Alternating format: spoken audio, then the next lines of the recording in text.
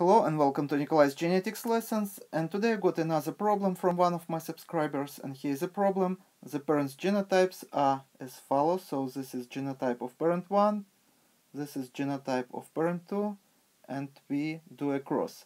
So which assume simple dominance and independent assortment, what proportion of the progeny will be expected to be phenotypically the same as parent 1.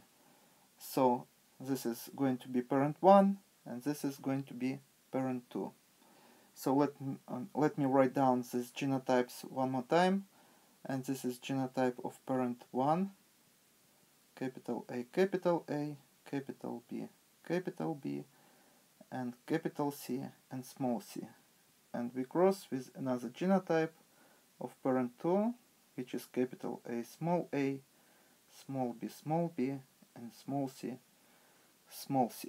So this is going to be parent 1 and this is parent 2. So if we do a cross, what is the probability that progeny would be phenotypically the same as parent 1? If some of you think that this organism has 6 genes, this is not so.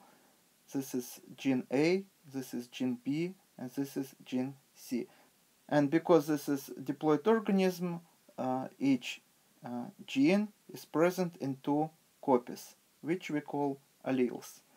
So, for example, for gene A, it has the same 2 copies. For gene B, it has the same 2 copies, which is dominant. And for gene C, this organism has one dominant allele, another recessive allele. So each allele, of course, would be found on the different homologous chromosomes, one inherited from mother side, another inherited from the father side. And genotype of parent 2 is different. So, for example, for gene A, it is heterozygous. For gene B, it is homozygous recessive. And for the gene C, also homozygous recessive. So, because we are told that this is a simple Mendelian genetics, simple dominance, and independent assortment, we have to assume that these 3 genes are on the different chromosomes. So we would see independent assortment.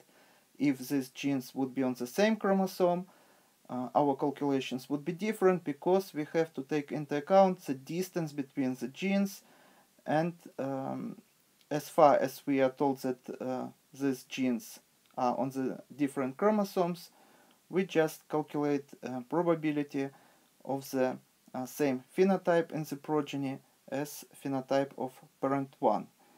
And for example, for the gene A, this parent is homozygous dominant and parent 2 is heterozygous. So let's build simple Punnett square. So parent 1 on top, and genotype is capital A, genotype of parent 2 on the side, it is going to be capital A and small a. Now let's build simple Punnett square, and we can predict outcome of such a cross. Capital A here, capital A here, capital A small a here, and capital A small a here.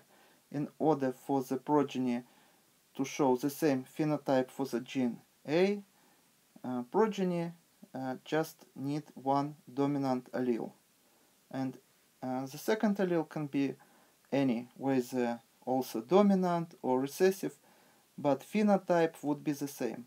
So phenotype of this genotype and phenotype of this genotype would be the same. It is going to be dominant.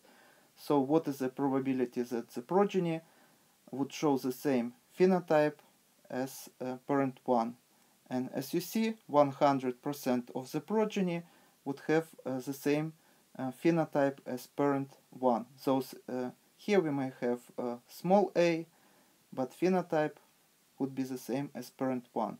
Let's now consider gene B, and parent 1 is homozygous dominant and parent 2 is heterozygous.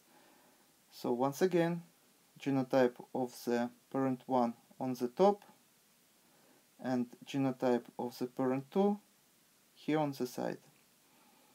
And once again we build Punnett Square, and this time genotypes would be as follows: capital B, small b here, capital B, small b here, capital B, small b here, and capital B, small b here. So 100% of the progeny would be heterozygous. So would be heterozygous, but in order to show the same phenotype as parent 1, we just need one dominant allele, because those 100% of the progeny would be heterozygous, phenotype would be the same as in parent 1. And as for the last gene, gene C, parent 1 is heterozygous, parent 2 is homozygous recessive. So one more time, we build a Punnett square, capital C, small c, this is parent 1, and small c here on the side. And this time genotypes and phenotypes ratio going to be as follows. So capital C, small c here, small c here, capital C, small c here, and small c here. As you see, 50% of the progeny going to show the same phenotype as parent 1, and another 50% of the progeny going to show homozygous recessive genotype or recessive phenotype as parent 2. So 100% the same phenotype as parent 1 here, 100% the same phenotype as parent here, and 50% we have here. That gives us the following calculations: 1 multiplied by 1 and multiplied by 1/2. So the answer would be 1/2, or 50% of the progeny of such a cross would have the same phenotype as parent 1. And only two phenotypes are possible here.